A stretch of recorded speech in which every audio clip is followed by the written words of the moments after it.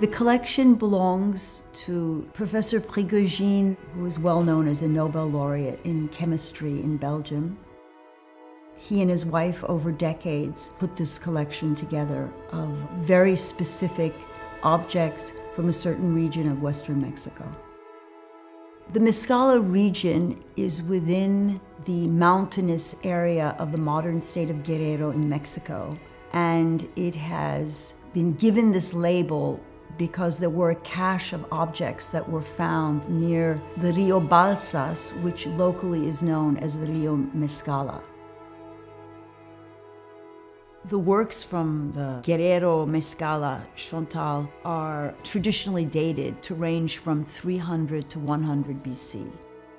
One would call it a very mysterious culture, and its creations also have an enigmatic aura that adds to this big question mark about why these objects were created. Mesoamerican cultures went from the tip of Chile all the way to the border of modern Texas, and these were the only people who were so focused on architecture. So there is that big question mark. What did these structures mean to them? And what did they mean to Ilya Prigogine?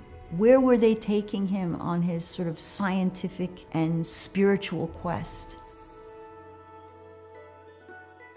It is awe-inspiring to think of how they produced these stone sculptures, and they, of course, had no metal tools, and so they simply used stone on stone, and they did have a piece of twine where they would saw away at the stone, and then they would continue polishing them with small pebbles and polishing stones.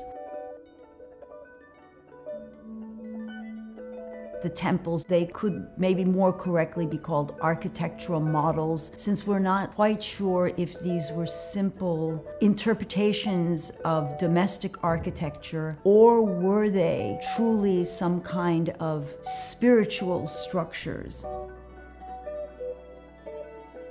As he felt that these ancient artists tried to capture through these mysterious little buildings man's constant questioning of eternity, reincarnation, and passages to the other world. Because of that reductivist quality, it's so easy to project all sorts of thoughts, dreams, and fantasies on them, which makes them so very special within the whole range of pre-Columbian art.